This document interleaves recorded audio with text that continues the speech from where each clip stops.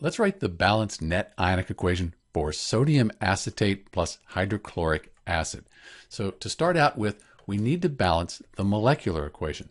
This here is the molecular equation, and it's already balanced. Also note sometimes this Na, it'll be written in front, sodium acetate. Either way is okay. So we've balanced the molecular equation. Now we need to write the state for each substance. That looks like this.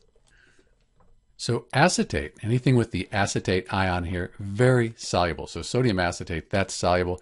HCl is a strong acid, so that's soluble. And then acetic acid, it is soluble. It'll dissolve in water. We'll talk more about that later. Sodium chloride, compounds with sodium, very soluble. So everything here is going to be aqueous.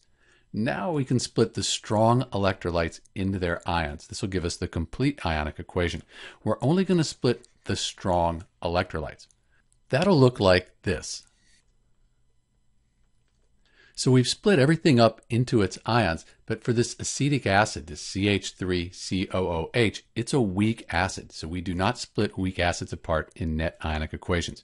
It'll ionize a little bit, but not very much. So we've left that together here. And I haven't written the states, but we'll write that later. Everything here is going to be aqueous. Now we can cross out spectator ions. They're on both sides of the complete ionic equation. So in the reactants here, we have sodium, and again, in the products, cross that out. Then in the reactants we have the chloride ion, and the products again, chloride ion. We cross that out.